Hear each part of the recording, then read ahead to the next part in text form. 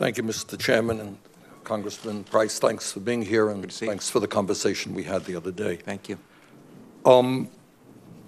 Congressman, on May 7th, 2015, well, let me begin by saying all of us know that we have come through a very unusual election process. President-elect Trump received almost 3 million votes less than Secretary Clinton, but he won the Electoral College. He's going to be inaugurated this week. He won a number of states by rather slim margins. During the course of his campaign, Mr. Trump said over and over again that he would not cut Social Security, not cut Medicare, not cut Medicaid. Let me read some quotes. On May 7th, 2015, Mr. Trump tweeted, "I was the first and only potential GOP candidate to state there will be no cuts to Social Security, Medicare, and Medicaid." On April 18th, 2015, he said, quote, "Every Republican wants to do a big number on Social Security. They want to do it on Medicare. They want to do it on Medicaid, and we can't do that. And it's not fair to the people that have been paying in for years, and now all of a sudden they want to be cut," end of quote.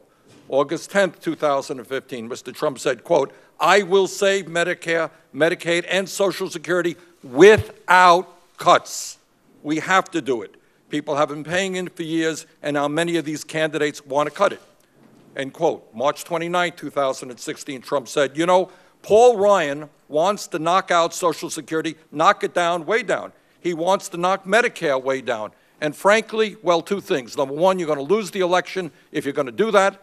I'm not going to cut it, and I'm not going to raise ages, and I'm not going to do all of the things they want to do. But they want to really cut it, and they want to cut it very substantially, the Republicans. And I'm not going to do that," on and on and on. Point being, this is not something he said in passing. I think it is likely he won the election because millions of working-class people and senior citizens heard him say he was not going to cut Social Security, Medicare, and Medicaid. Congressman Price, a very simple question. Is the president-elect, Mr. Trump, going to keep his word to the American people and not cut Social Security, Medicare, and Medicaid, or did he lie to the American people? I haven't had extensive discussions with him about the comments that he made, but I have no reason to believe that he's changed his position. All right, so you are telling us that to the best of your knowledge, Mr. Trump will not cut Social Security, Medicare, and Medicaid. As I say, I have no reason to believe that that position has changed. Congressman Price, quoting Mr. Trump again, or at least paraphrasing him, just last week he said, roughly speaking, "Pharma is getting away with murder." You recall that tweet? I do. Okay. There are many of us on this side of the aisle who are working on legislation that would do at least two things.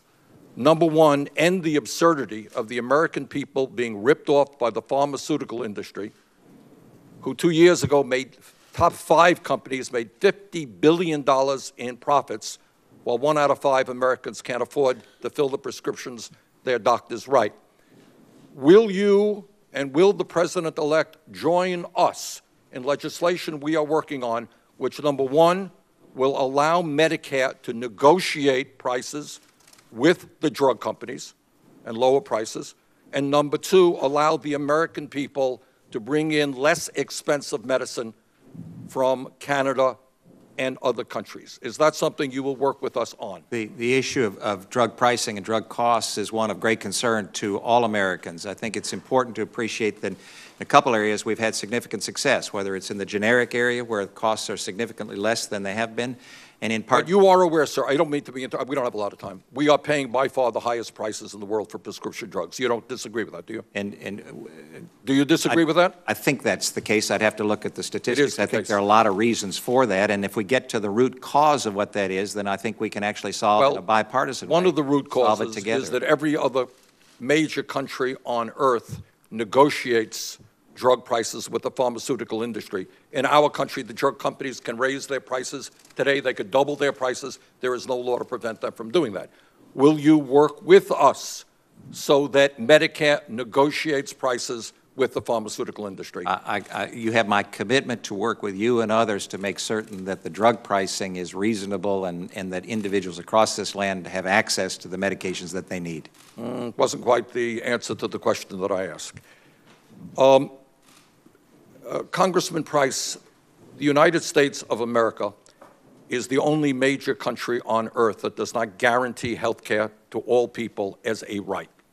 Canada does it. Every major country in Europe does it.